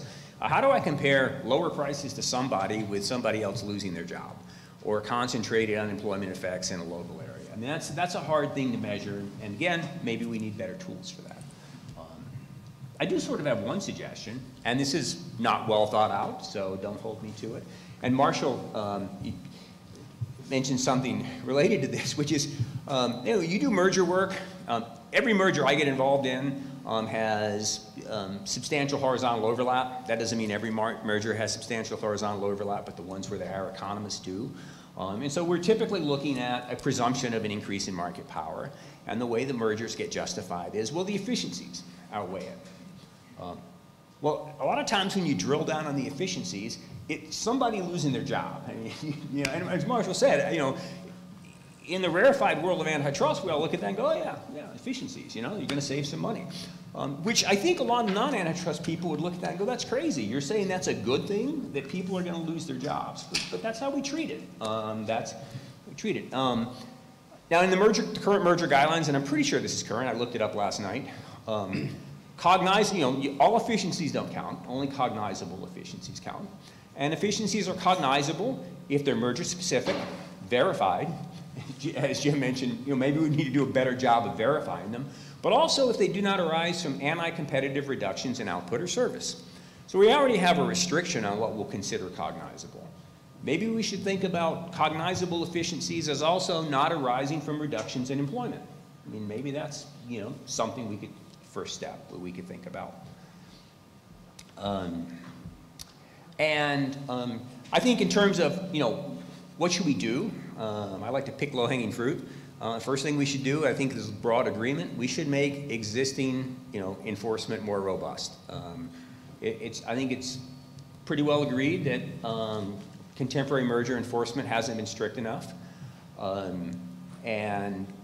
think the same is true. It's harder to prove in terms of monopolization, exclusionary conduct.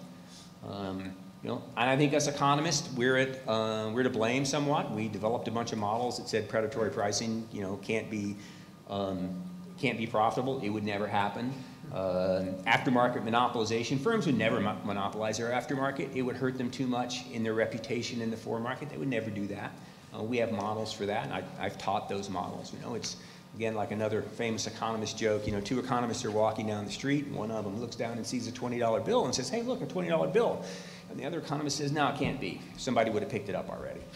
Well, you know, that's kind of how we treat exclusionary conduct. We say, oh, predatory pricing, no, that would never happen. Or, you know, aftermarket monopolization, that would never happen. But we see it happen all the time.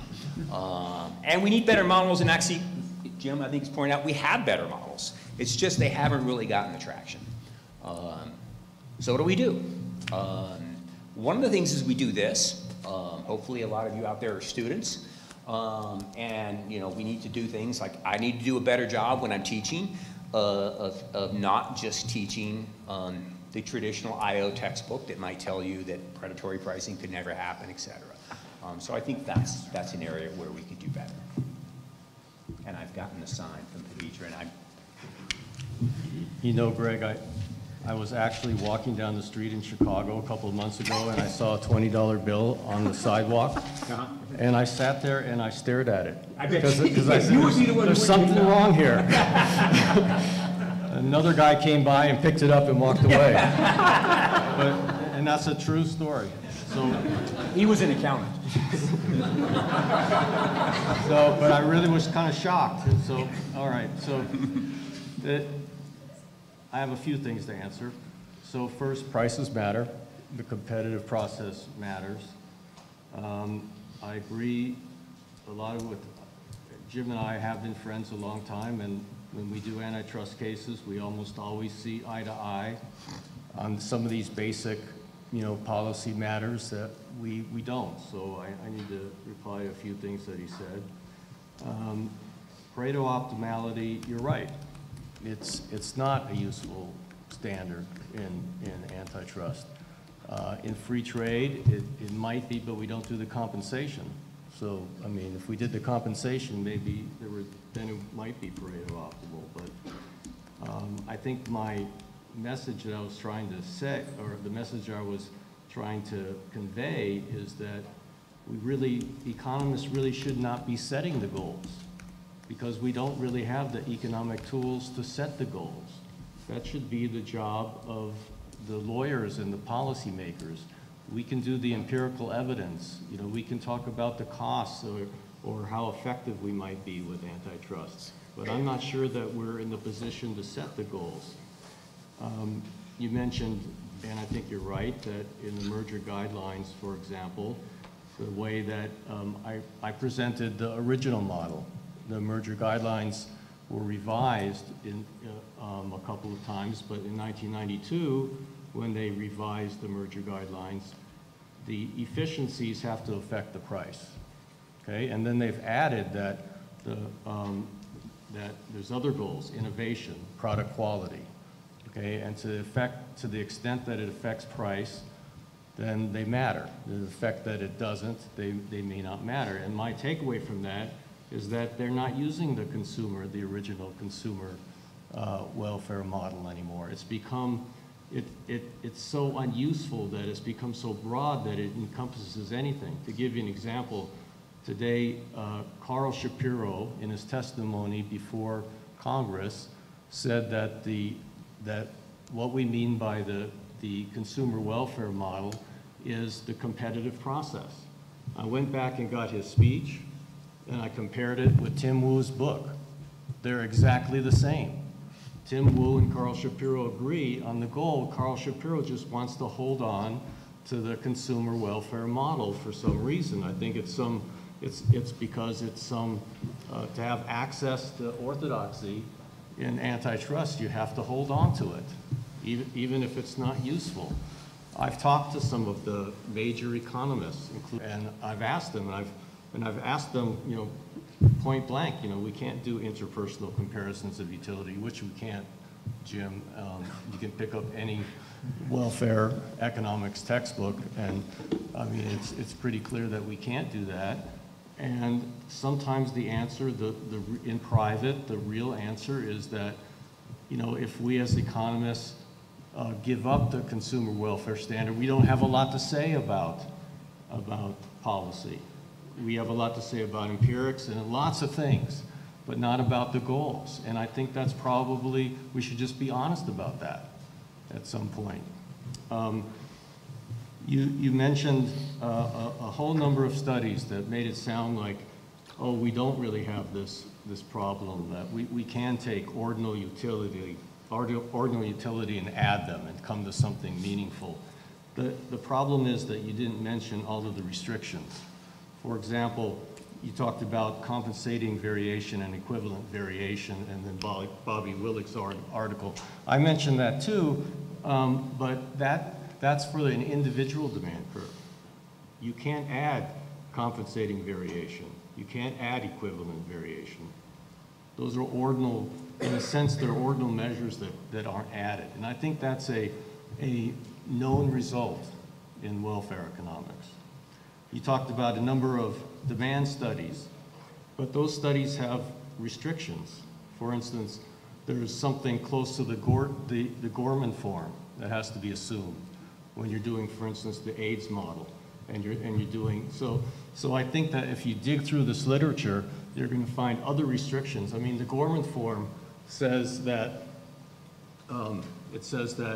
as income increases, you buy the same goods no matter what. I mean, that's not a sensible. That's again, it's a minimal restriction that makes things work, but it's not really sensible. So, you know, I don't know all of the studies that you mentioned, you know, and you know me, I'm going to read them all now, and we're going to check. And so, you know, maybe you're right, but the ones that I'm aware of always have these restrictions. Then the last thing I want to say is what I call the belt and suspenders argument, which is that I always hear from conservative economists, oh, there's always a better way to do something. Let's not use antitrust for dispersion of economic power because we can handle that by just having overturning Citizens United and limiting political contributions. And then we never do that. You know what I mean? So why not sometimes you can do things several ways on several fronts. Antitrust may be just part of the solution to many of these different problems that the New Brandeis School is talking about. So, okay. Yeah, I'll speak to a couple of the things that Jim said. You know, first of all, this idea that you know, all of the research that's been done into imperfections in markets and the prevalence of market power is due to neoclassical economics. I mean, I think that in itself, that you're pushing back on mislabeling, but you know, I think that is also mislabeling. Nothing, you know, I'm a neoclassical economist. Monopsony is a neoclassical concept, or at least it can be. The idea that workers are paid less than their marginal product of labor is entirely consistent with at least the overall structure of neoclassical economics. The question is whether those empirical realities are reflected in antitrust policy, and the answer is not. I mean, the law of vertical restraints that's so permissive essentially takes the coercion of disempowered suppliers as being good for economic outcomes, specifically for consumer welfare. And you know, as Marc has said, in the merger context and just more generally, if the markets in which those suppliers are hired is monopsonized, then it's just not true that enhances efficiency. It's a reduction in efficiency in entirely neoclassical terms. So yes, I mean, neoclassical economics has provided lots of the evidence that neoclassical theoretical assumptions are false. I think that is rather it should be interpreted as a challenge to the existing antitrust regime and not a strength of it. You also sort of brought up the point that we don't know from concentration per se whether competition has been harmed or benefited, but that's true that concentration per se doesn't tell you that, but other facts do. So that's why I was mentioning the evidence of a reduction in firm level investment is not consistent with the idea that high rising fixed cost of entry, for example, may make markets more concentrated and therefore less competitive in a static sense, but more competitive dynamically. You know, we just don't have the evidence that those rising fixed costs are there, because that would be evidenced, or that would be shown by corporate investment. And similarly, the idea that monopolizing a market could be a sign that a firm is very efficient. Okay, then, but consumers should benefit thereby. If the most efficient firm is gaining market share because they're charging lower prices and getting business away from their competitors, and that's benefiting consumers, we shouldn't be seeing rising markups. So, these sort of like standard theoretical arguments for why deriving policy conclusions from concentration, you have to take those a few steps farther, namely to investigate whether their empirical implications are actually satisfied or not. And finally, you mentioned the idea that options per se don't, that you can use whatever credit card you want, and so the fact that credit card networks are large and therefore that credit card companies might enjoy network effects doesn't seem to mean that individuals can't make use of more than one network at a time. I mean, again, I would say take that reasoning a step further. The fact that you can have more than one credit card in your wallet hasn't reduced the reality that this is a highly uncompetitive sector where enormous rents are earned by incumbent providers, and where they have taken steps, as the Amex case shows, to restrict the degree of competition that can actually take place. Even if there's multiple brands in the marketplace, they're not really competing against one another for business.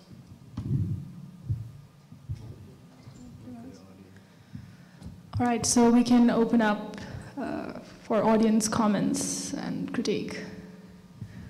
Okay, Gabriel. This one, yeah. Can go to Gabriel.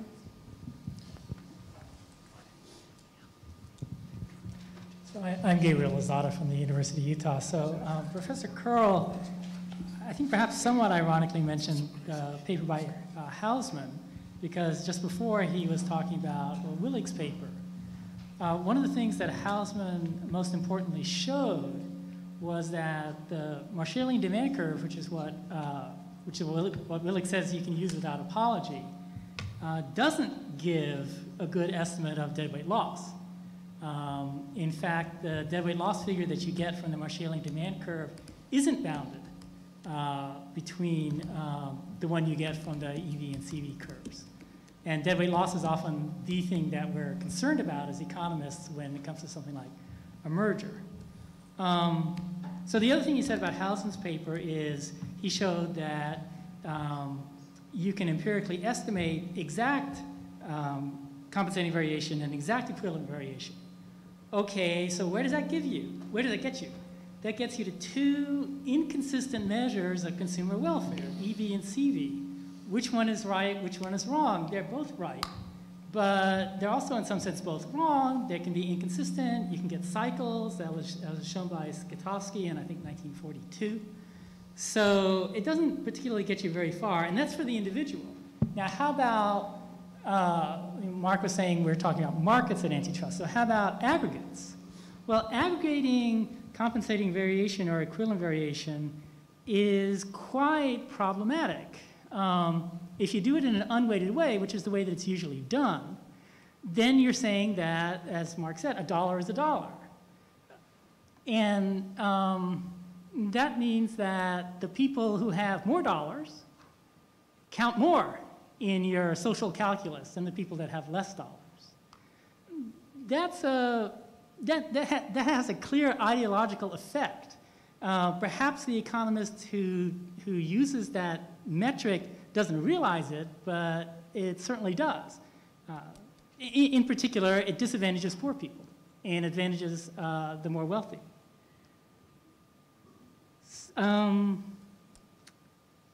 Yeah, so I think those are the main points I wanted to say.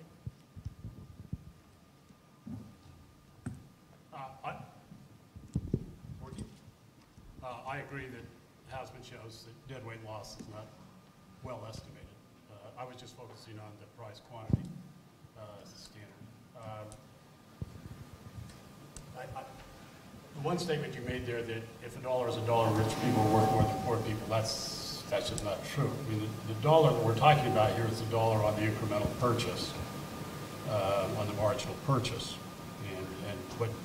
And so Marc painted with a pretty broad brush, and I do the same thing when I teach this. I say, you got to assume $1 is $1, but what we really mean is $1 spent in a market to buy an additional good.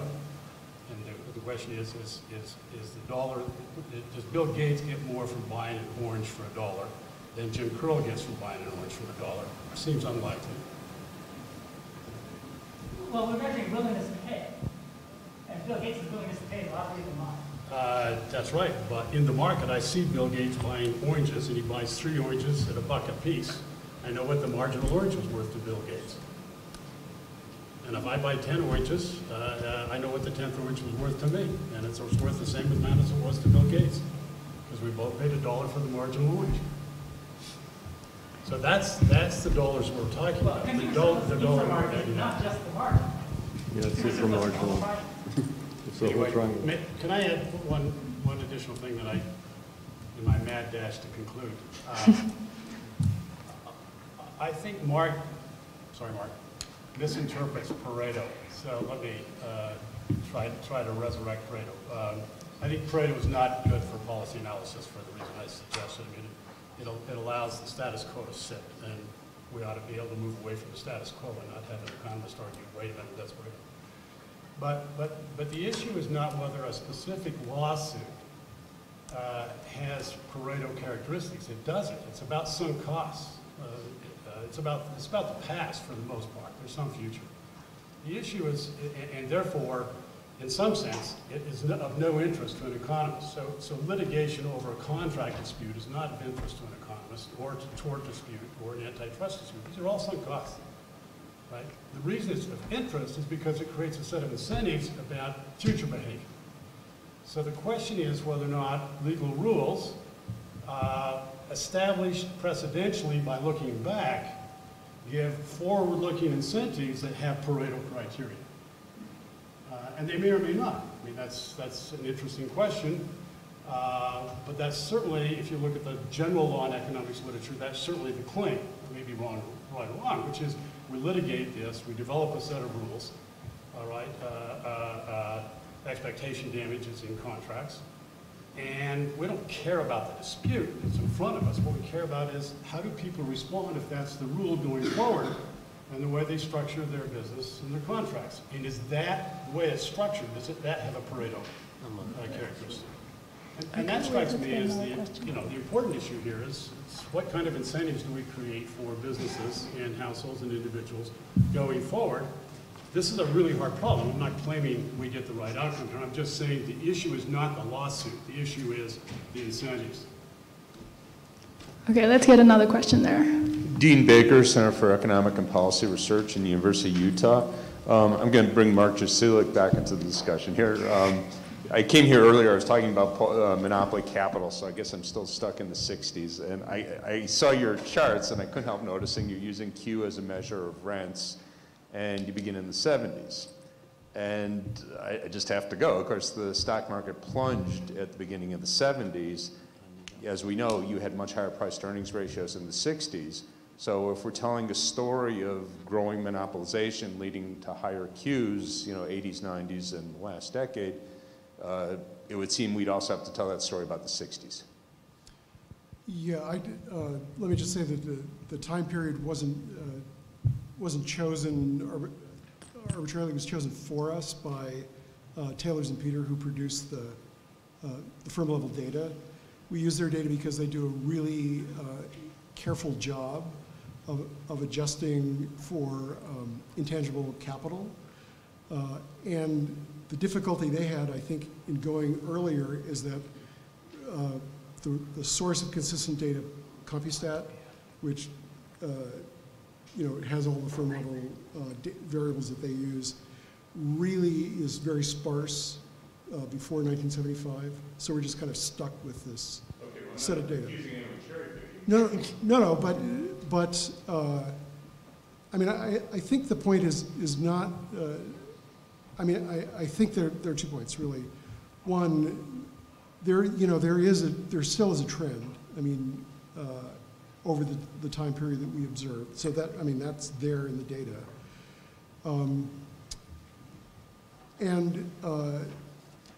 Regardless of the source of the increase in the price-earnings ratio or the increase in the stock market value, the arbitrage argument is still there. That is, regardless of the reason that market values are high, arbitrage would say that if entry were free, that ratio would come down, right? Because, normally in economics, especially in finance, the assumption is arbitrage has is powerful, and almost all of financial economics is based on no arbitrage conditions. So the fact that we've got these ratios which are high and have risen in trend suggests very strongly that there's something preventing arbitrage from working here. That's the barrier to, and so you have to go to barriers to entry. We have time for one more question. Excuse me. My name is Jim Gander. I'm emeritus in the econ department. I have to admit I probably forgot more theory than I'm going to allude to, but I think that all 6 or 7 presenters did an excellent job. My main focus is on the behavior of profit by one of the presenters. And econometricians can come up with all kinds of regressions that explain anywhere from maybe 10% to 30 or 40, 50% of the variation in profit. But in terms of the underlying theory, in terms of our toolkit of underlying micro theory, it seems to be lacking when you consider different products.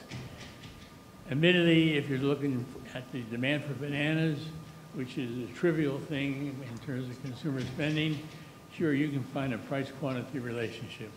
But if you go to the pharmaceutical industry, for example, it doesn't apply. And we need a new approach, I think, to this. I'll just give one example. I've been studying. Pfizer pharmaceutical company recently came out with a new drug for amyloidosis, which is a protein that affects the heart muscle. And it's very prevalent throughout the country and throughout the world, for that matter. And so they were just recently approved, and so the walk-in price is $3,575 per month. Not day, not year, but per month. Now, they do have exceptions. They do have different, what they call assistance plans and so on.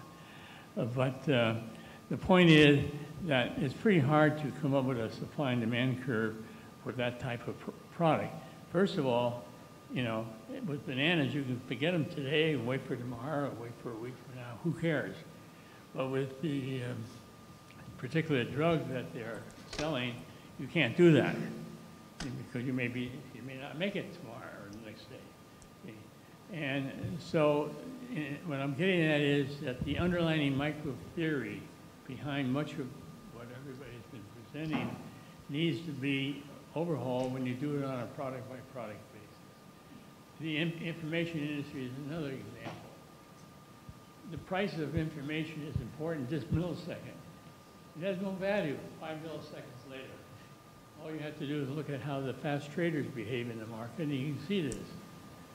And so, and these two products, pharmacy and information, constitute maybe 60% of our spending. So my whole point is that we need a bigger toolkit.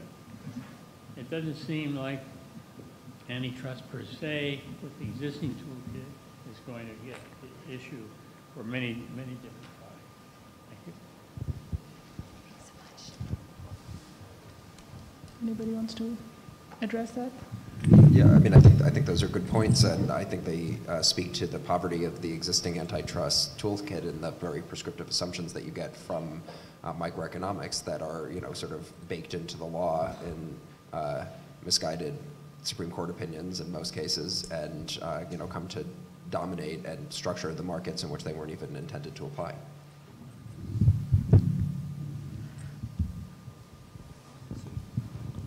All right, so I'm going to let Marc say the last words. You don't want to respond to Jim? No. You said you wanted to. I did, but too many questions went by. Okay. All right, well, thank you to our discussants and to our panelists for a great presentation and great critique. And thank you for the audience for the participation.